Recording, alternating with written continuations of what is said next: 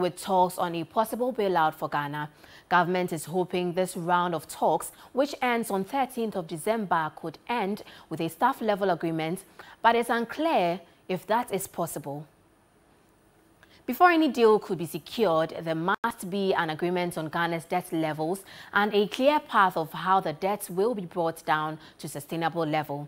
Although Information Minister Kojo Oppong-Nkrumah had told TV3 that the debt sustainability analysis had been concluded, no formal communication has come from the IMF nor government on it.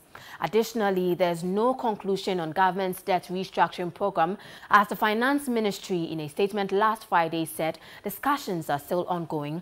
Until these are ironed out and a letter of intent from government is sent to the IMF, we cannot be talking about a staff-level agreement.